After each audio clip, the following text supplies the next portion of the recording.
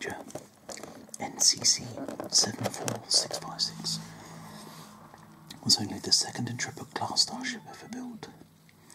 At 1,130 feet long, a mass of 1.5 million tons, 15 decks, and a crew complement of 141, Voyager was much smaller than Galaxy-class vessels, but was far more manoeuvrable than the larger ships in the fleet.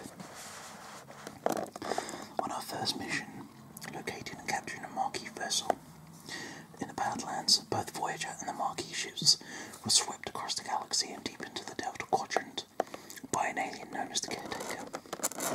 Captain Janeway opted to destroy the Caretaker's array to help protect a species known as the Okumpa, but by doing so she stranded both the Voyager and Marquis vessel in the Delta Quadrant, 70,000 light years from home. Both crews joined together to embark on their 70-year journey home. Voyager was designed as a multi-mission exploration vessel that would be supported by regular visits to star bases, and although she represented the cutting edge of Starfleet technology, she was far from the ideal vessel for such a massive journey. She had a normal cruising speed of warp 6 and a sustainable cruise velocity of warp 9.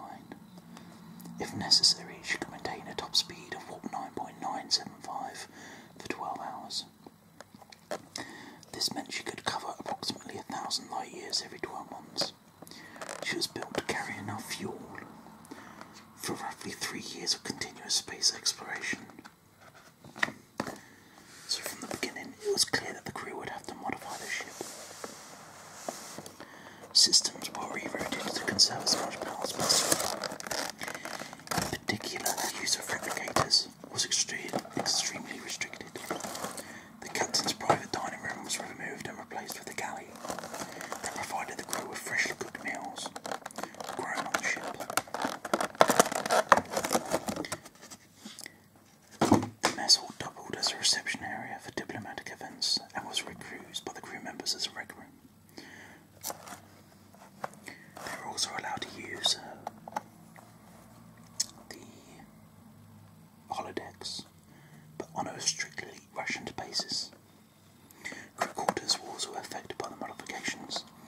Voyager had never been intended to accommodate families, so crew quarters located on decks 3 and 6 were modified to enable crew members to have the option of marrying and raising children during the 70 years it would take to get home. The most serious casualties involving the loss of the ship's entire medical staff. Fortunately, Voyager's state-of-the-art sickbay incorporated advanced holographic systems that generated an emergency medical hologram, the EMH. Oh, that's nice. Much nicer. The EMH was programmed with the experience of 47 doctors, was left active and developed an unexpected level of independence. Unwilling to accept that the journey would take generations, the crew worked on several engine projects using the ship's holodecks for extensive flight simulations, vital to the development of the groundbreaking Warp 10 engines that were tested on the Cochrane shuttle. In 2375, Voyager was equipped with a quantum slipstream drive, which enabled it to travel 300 light years closer to Earth within a short space of time. Both methods of propulsion were, however, ultimately deemed to be too unstable. The crew also used poor technology to update Voyager's astromatics laboratory to enhance the ship's navigational sensors. The new astrometric sensors measured the radioactive flux of up to 3 billion stars simultaneously. The upgraded system allowed the crew to plot a new course home that shaved 5 years off the original projected journey. After initially assuming the ship to have been lost, Starfleet learned of Voyager's fate. A Starfleet project named Pathfinder was quickly put in place with the aim of making contact with the ship through a Federation communications array known as MIDAS and via a micro wormhole and hydrogen communications network. From 2377 onwards, the crew was able to send and receive orders and instructions from Starfleet and messages to from their loved ones back home in the form of monthly data streams. With the help of the Pathfinder project and the destruction of the Borg transport hub used to deploy vessels anywhere in the quadrant, Voyager was finally able to return to Earth a mere 7 years after the crew was stranded in the Delta Quadrant.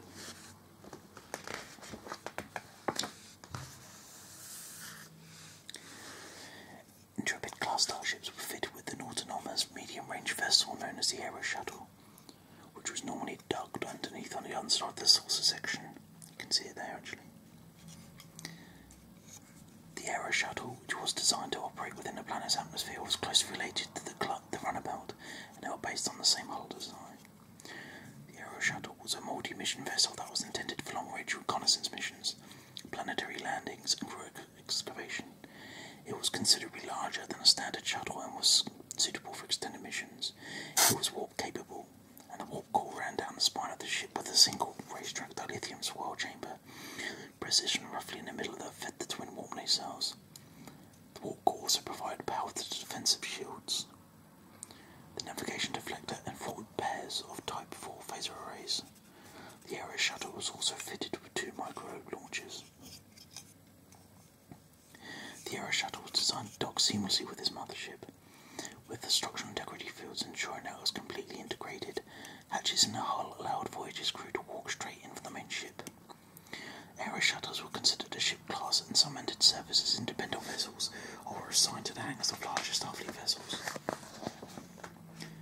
don't actually remember seeing it on any of the episodes. Unlike most large starship fleets, Voyager was designed to land on a planet's surface.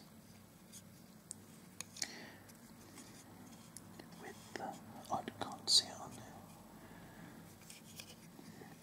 there. It's happened several times in the series. Our wormholes nacelles moved using variable geometry warp nacelles that swung into position when the ship went to warp. This was part of a redesign that prevented the warp systems from causing permanent damage to the fabric of space. Although once again it was used on no other ships.